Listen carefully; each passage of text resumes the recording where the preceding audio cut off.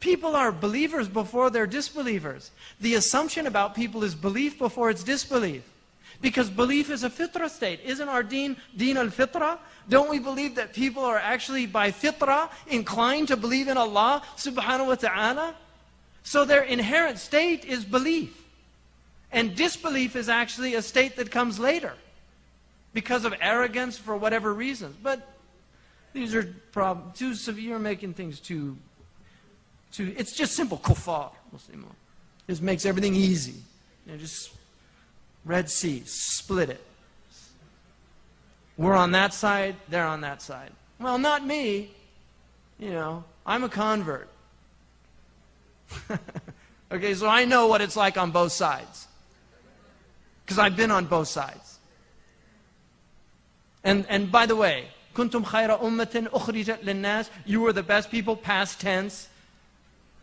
No, seriously.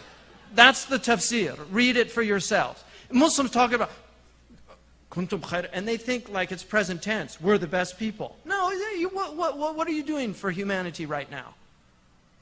Where's your great medical discoveries?